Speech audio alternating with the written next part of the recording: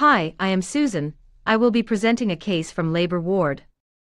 Last Wednesday at 2 a.m., a Para 2 lady, whom we will refer to as Mrs. Noura, was admitted, 39 weeks, cephalic, vertex presentation, left occipital anterior position, and in active labor, with intact membranes and cervical dilatation 4 centimeters, station of the fetal head at -3. Usual WHO partogram was set, with alert and action lines drawn. General management lines as per our hospital protocol was carried out, and re-examination set after 2 hours to monitor progress. I expected that, if labor progresses smoothly, she would be delivering after about 4 to 6 hours.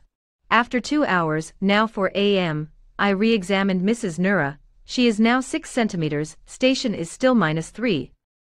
I decided to perform amniotomy, first because progress is 1 centimeter per hour, which is below the expected of 1.5 centimeters per hour as per guidelines. Second is that she is about to cross the alert line, and third to help the head to descent. I performed amniotomy, amniotic fluid was clear and the amount was average. Now I will re-examine her after 2 hours to assess progress. After 2 more hours, 6 a.m. Cervical dilatation is arrested at 6 centimeters, head descent still at -3. At this point it is wise to wait and re-examine after 2 hours. 2 hours later at 8 a.m. Cervix dilated 1 centimeter to become 7 cm, and station was now at -1. Since we are 1 hour away from the action line, I decided to re-examine Mrs. Noura at 9 a.m. At 9 a.m. findings did not change, and now we are at the action line. I was not sure if there is cephalopelvic disproportion, and since contractions seemed inefficient, I started oxytocin drip in increments, following our hospital preset protocol. 2 hours later, 11 a.m., cervical dilatation progress is still protracted, and on the right of the action line, it was not corrected by oxytocin for 2 hours. Notice that the station is still not engaged, it is at -1. Failure of engagement is the most probable cause for this abnormal, Mrs. Noura's, labor pattern. Consultant was notified and decision for CS taken at 11 a.m. Reminder of guidelines that state regarding cervical dilatation, at or beyond action line. If after achieving adequate contractions still no adequate progress for 2 hours, perform C-section. This time we will follow RCOG timely decision guidelines. Cervical dilatation and station of the fetal head were plotted on a partogram as per RCOG guidelines, but here, we follow timely decisions, not alert and action lines. General management lines as per our hospital protocol was carried out, and re-examination set after 4 hours to monitor progress, not 2 hours, as in World Health Organization partogram. I expected that, if labor progresses smoothly, she would be delivering after about 4 to 6 hours. After 4 hours, now 6 a.m., I re-examined Mrs. Noura. She is now just less than 6 centimeters, station is still -3. This dilatation of less than 2 centimeters in 4 hours denotes suspected delay. I decided to perform amniotomy, as per guidelines, that state, if delay in the established first stage of labor is suspected, amniotomy should be considered for all women with intact membranes. I performed amniotomy, amniotic fluid was clear and the amount was average. Guidelines quote, whether or not a woman has agreed to an amniotomy, advise all women with suspected delay in the established first stage of labor to another examination 2 hours later, and diagnose delay if progress is less than 1 centimeter. Now I will re-examine her after 2 hours to assess progress. After 2 more hours, 8 a.m. Cervical dilatation did not reach clear 7 centimeters, head descent still at -3. This is now confirmed delay since cervical dilatation is less than 1 centimeter. Guidelines state that, for a multiparous woman with confirmed delay in the established first stage of labor, perform a full assessment, including abdominal palpation and PV examination, before a decision is made about using oxytocin. Advise the woman to have another examination 4 hours after starting oxytocin. Since contractions seemed inefficient, I started oxytocin drip in increments, following our hospital preset protocol.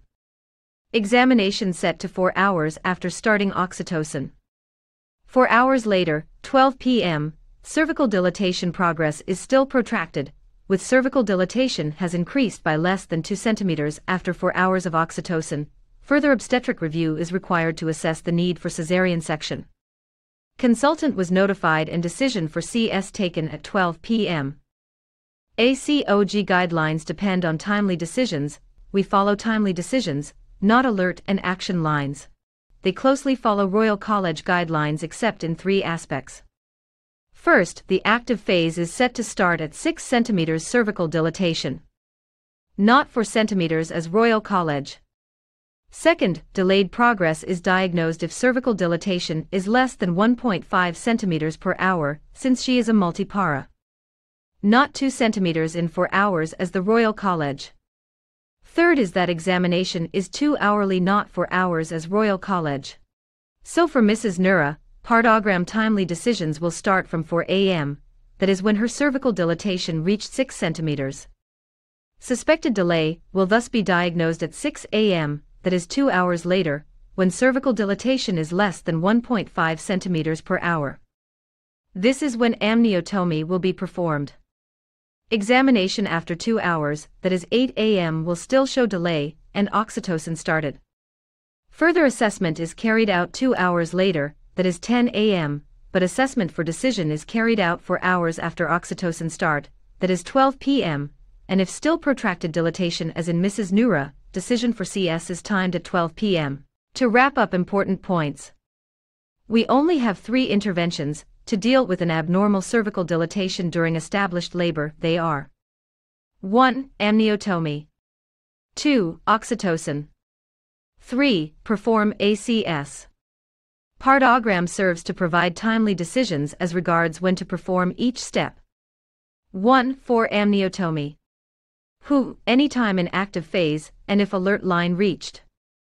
Notice that partogram starts from 4 cm or more. RCOG, if dilatation is less than 2 cm in 4 hours from admission. Notice that partogram also starts from 4 cm or more. ACOG, if dilatation is less than 1.2 cm per hour for nullipara, or 1.5 cm per hour for multipara.